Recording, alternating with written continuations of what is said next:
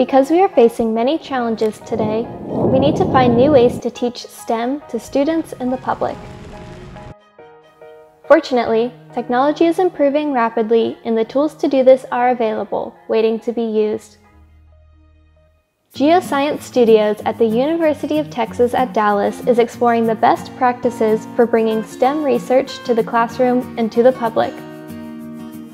We are committed to making, assessing, and disseminating short videos about geologic processes and how these impact our society.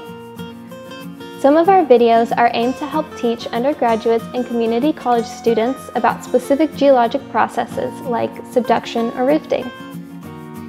Others, like our GeoNews videos and videos about Texas geology, are intended for the general public. Our videos are short but have a large impact. They are freely available on YouTube. Therefore, everyone of all ages, genders, nationalities, races, education, abilities, and incomes can watch.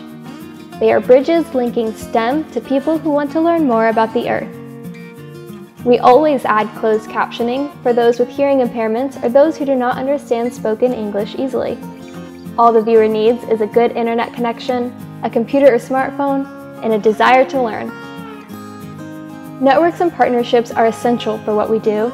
Our most important network consists of geoscience faculty, graduate students, and undergraduate students working together to make our videos.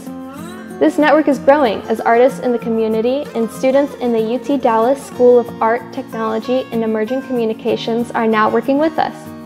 We often partner with other organizations, such as Monahan State Park, Waco Mammoth National Monument, Big Bend National Park, the Perot Museum of Science and Technology, and experts at other universities and companies. We enjoy what we do and are proud of our effort to increase diversity and inclusion in the geosciences.